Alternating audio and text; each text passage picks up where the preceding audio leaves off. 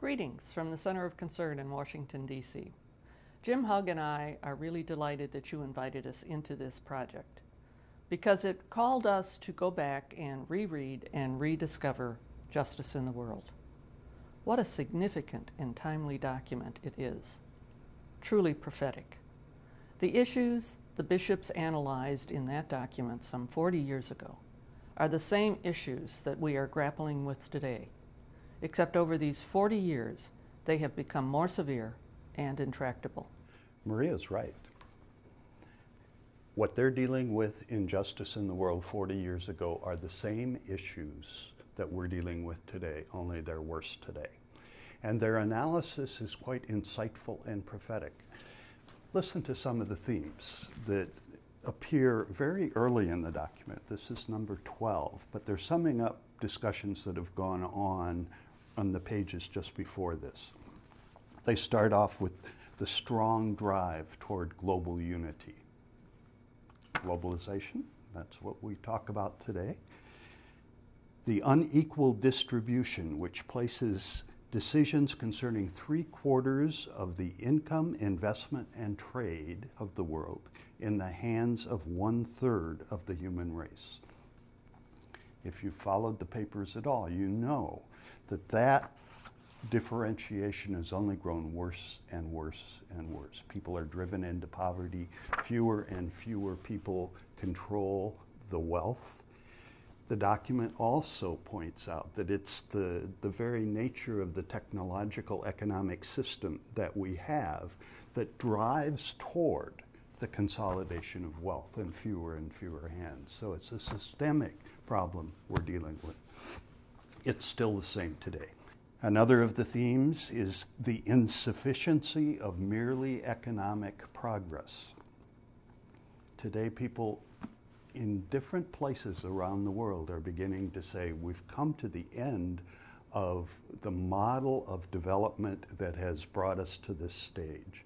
It's destructive. It only looks at economic progress. It only measures economic progress. That needs to be dramatically changed, and that means we have to change the processes of development that we're about. And then the final theme they mention here, the new recognition of the material limits of the biosphere. Does that sound familiar? Not only climate change, but the shortages of water and of key resources that we're seeing around the world. And at a later point, near the end of the document, they sum it up in a really powerful challenge that still rings today. We considered that we must also stress the new worldwide preoccupation, which will be dealt with for the first time in the Conference on the Human Environment to be held in Stockholm in 1972. 1972 on the environment. 20 years later, 1992, in Rio de Janeiro, the Earth Summit was a picking up of those same issues that needed still to be dealt with. 20 years after that, next year, 2012, there will be another gathering called Rio Plus 20 to try to deal with the same issues that have to be dealt with, have to be taken seriously, have to be addressed, and are still alive and very demanding today. And then they close with this challenge to us.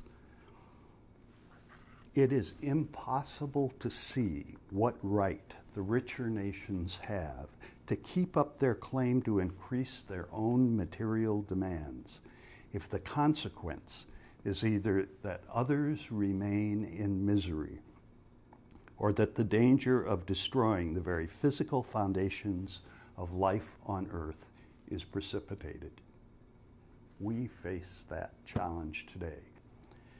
Those who are already rich are bound to accept a less material way of life with less waste in order to avoid the destruction of the heritage that they are obliged by absolute justice to share with all other members of the human race. In Justice in the World, the bishops faulted the development process that was going on in 1971, which was based primarily on economic growth for all the reasons that Jim has just outlined for us. At that time, the colonial powers had withdrawn from the countries of the South. But in the document, the bishops warn about a new form of neocolonialism, which we are experiencing today, and as we witness in both trade liberalization and the financial crisis, which hold the countries of the South hostage. The bishops call for a new kind of development, one that accepts modernization insofar, and this is important, insofar as it really does address the needs of the countries of the South and the well-being of the people, rather than on profit maximization and wealth accumulation.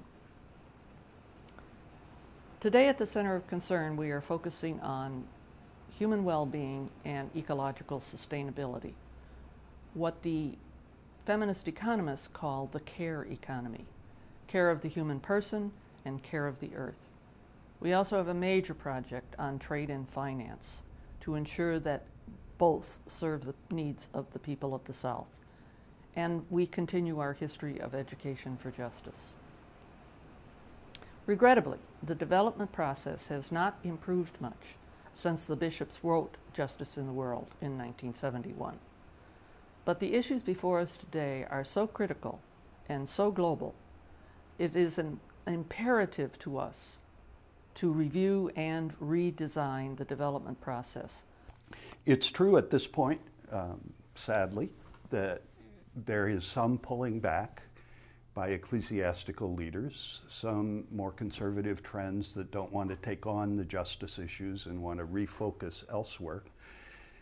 But when I see that, I remember a story that I was told by Phil Land. He's a Jesuit who worked at the Center of Concern the last 20 years of his life. But before that, he had been in Rome at the Pontifical Commission Justice and Peace. And he was part of the staff that helped to prepare the document, Justice in the World. And in his semi-autobiography, Catholic Social Teaching, As I Have Lived, Loathed, and Loved It, Phil tells a story about an encounter when they were preparing the document. They were getting it ready. They had the draft. And he had done a section in which he had written,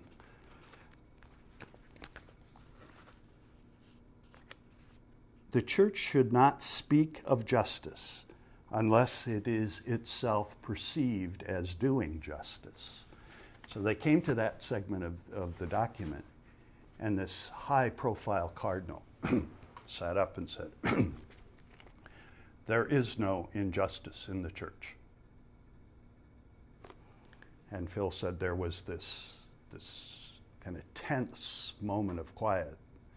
And he said, "I couldn't see anybody responding to that, so I got my courage up and I finally said, 'Well, Your Eminence, if we can't say that, I don't think we should have a document.'" And he said that broke the ice, and all the others began to jump in and speak. And when it came to voting on that passage of the document, it was passed with only one dissenting vote in the committee. And when it went to the Synod itself, it was passed unanimously. So that's the challenge. That remains the challenge to this day. Unless the Christian message of love and justice shows its effectiveness through action in the cause of justice in the world, it will only with difficulty gain credibility with people of our times. That's still true. And the good news here is that it will gain credibility. We're seeing people walk away from the church because they don't accept the directions that it's moving. But they do respond to the call to justice and the mission and ministry of justice. And that's why we're glad to be able to celebrate the 40th anniversary of Justice in the World. And we're glad to be part of a worldwide movement of people struggling to bring that message to new generations, to new ears, to continue in the work to transform our world.